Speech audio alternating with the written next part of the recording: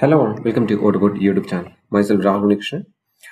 Today we are going to learn how we can implement static application security testing or SAST as part of our GitLab CICD pipeline. Okay.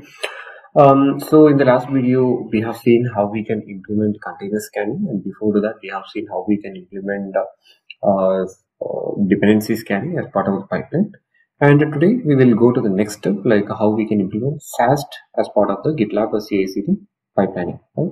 So as I mentioned in the previous videos also, like GitLab is a GitSecOps tool. It does SecOps tool. So it is having the security features that is already enabled within the tool. So in order to make our code or the deployment more secure, is better always to go with the security features already available within GitLab. Okay. So let us understand what is this SAST and how we can add this within our CI/CD pipeline. Okay. So the full form of SAST is like a static application security testing, and there is one more testing called dynamic application security testing called DAST. So there is a wide difference between both of these concepts. Okay.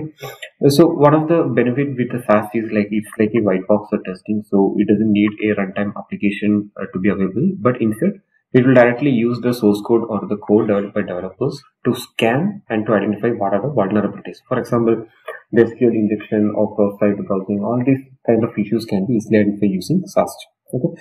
So if you're using GitLab CICD, you can use SAST to check your source code for non-vulnerability. You can run SAST analyzer in any GitLab file. The analyzer output JSON formatted report as a job artifact. So one of the benefit is like it can easily identify the issues and can generate a report in JSON format. Also, that will be available in the security tab in our pipeline as well. Okay, so that is very important. So one benefit is like before doing the code merge or before doing the deployment, we can easily identify the SAST issues.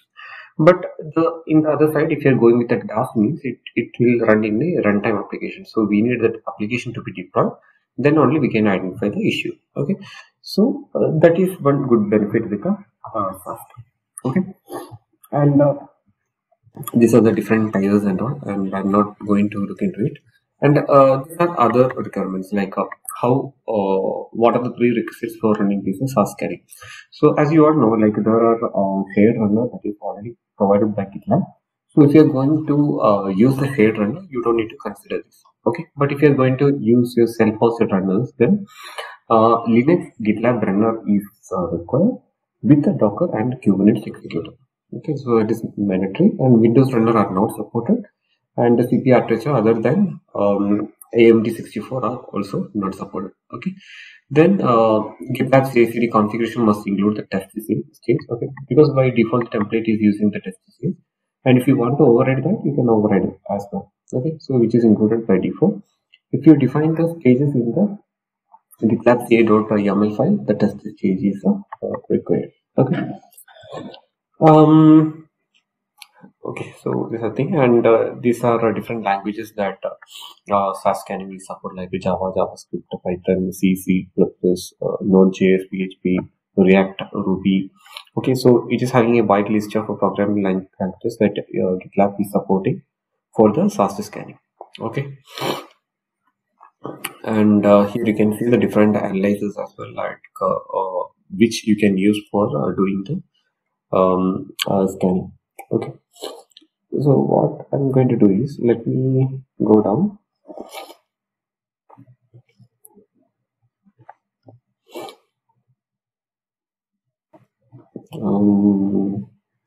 Okay, so this is how you can add the SAST in your pipeline, or if you scroll down again, you will be able to see. Yeah, configure SAST in your CICD YAML. So this is a documentation provided by GitLab itself. So I will do one thing. Let me add it in the current template. So this is our current project. Okay. So let me add this job as part of our template. Okay. So if you add this template itself, by default, it will do the SAST scanning on the code that is currently available. Okay. So if you want to make some changes, I already opened the template as well here. Okay. So this is the template. Okay. So here you can see there are some few predefined variables here. If you want to modify something, you can modify. and here also the link for documentation is already provided.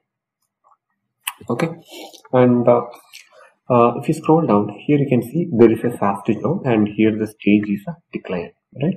And if you want to modify the stage, what you can do, you can just call this particular SAST, and you can modify the stage to whatever the stage that you want to customize. Okay, then the report you can modify as per your need, and report path. Okay, then variable depth, if you want to modify, you can modify. So let me search this. Okay, so let us see what are few of the variables that are available. Okay, so search max depth. So here you can see few of the variable, like two variables are there, which you want to which you can modify as per your need. Okay, so in our pipeline we are using the test stage, so we don't need to modify. So in case if you modify something, what you can do is just add soft tissue. Okay, then if you want to improve the case, just add your stage name. Okay, maybe something like this. Okay, like this way you can modify, but currently we are using test as the default state, so we don't need to make these changes. Okay, and let me go again to here, and I will tell you how this flow is happening actually. Okay, so here we can see SAST, and this SAST is getting used by another job, that is the SAST analyzer, and here only the script is getting executed, like analyzer and run. Okay, here only the execution is happening, but it is extending SAST as the job. Okay, then again if you scroll down, as this is a Java project, we have to use a center for SAST, and here again you can see it is extending SAST analyzer. Okay, so if you want to modify the stage or something, you have to call SAST job, and you need to modify the job name. Okay, because that is in that stage only the stage is highlighted. Okay, and if you want to modify some values, you can modify that. Okay, so that's how the flow is happening. And let me do one thing.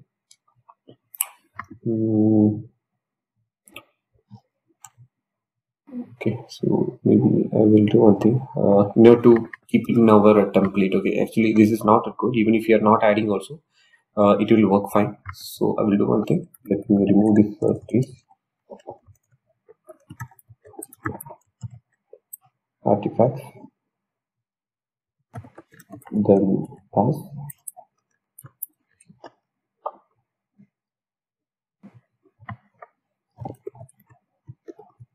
Okay, so let me keep it like this. Okay, let's see how it is going to work. Okay, I'm going to click on commit.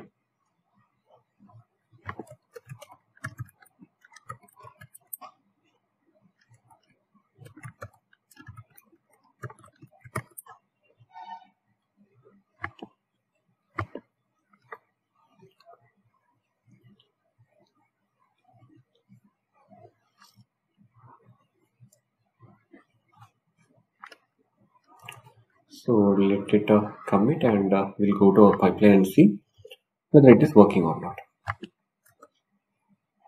Okay, so here I just added that stage just for showing you like how you can modify the software.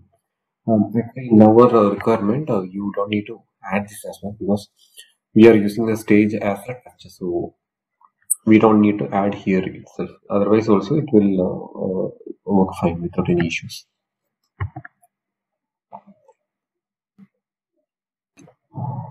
Yeah, here you can see it is adding the subgroup soft. Okay.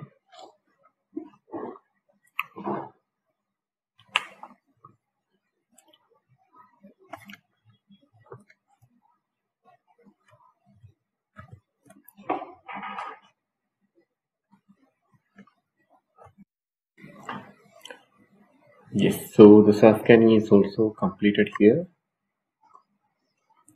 So let me open that job. Okay, so here you can see it has completed the job and generated the artifact, and it attached the artifact. So let me download it.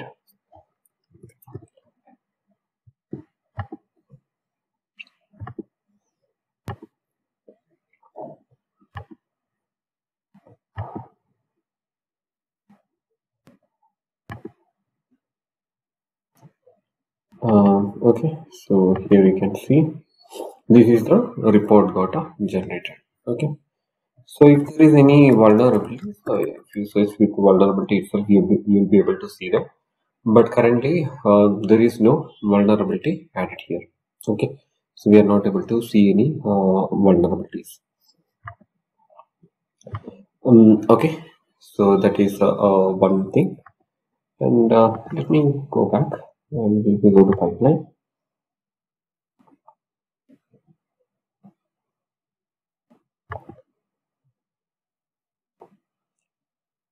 And let me go to security.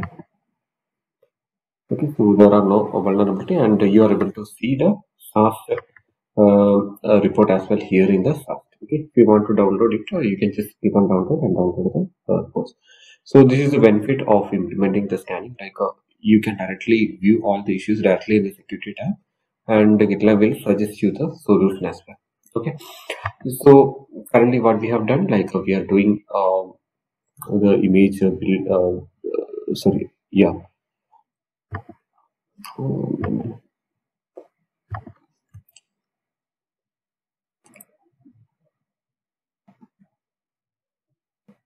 I think here once. Okay, yeah, we are doing the build artifact generation. Then we are doing the image creation. Then after that, we are doing the testing like unit testing. Then these are the default scanning that is offered by GitLab, like container scanning, then neighbor dependency scanning, and sample SAST. Right. So all these things we have covered as of now. So if there is any confusion related to all these jobs that we have discussed, you can directly put in the comment section. I can look into it and I can provide a solution for you. Okay. So hope you like the video and find it useful. If you like the video, please subscribe our channel and like the video. And don't forget to share with your friends. So thanks for watching the video. Bye.